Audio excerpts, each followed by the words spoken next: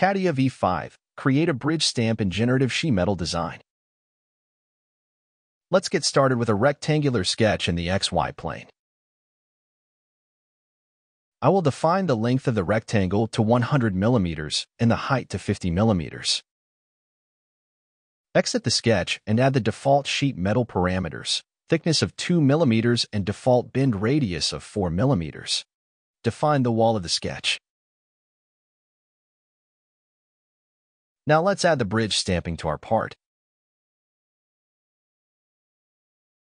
Within the bridge definition window, we can change various parameters.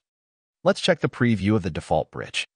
I will increase the size of the bridge by increasing the height to 8 millimeters, the length to 20 millimeters, and the width to 6 millimeters.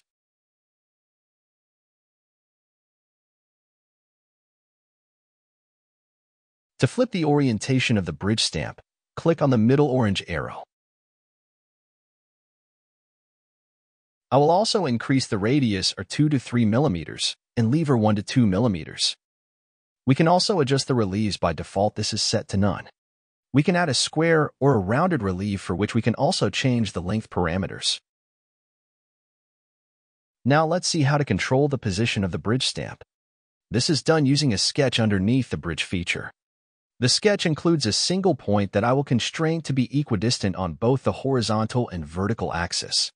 If you hold down Control and select first the two edges and afterwards the point, you will have the possibility to add an equidistant constraint. That's it.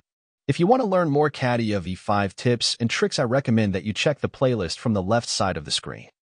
Also consider to subscribe for more videos similar to this one. Thanks for watching. Keep on exercising.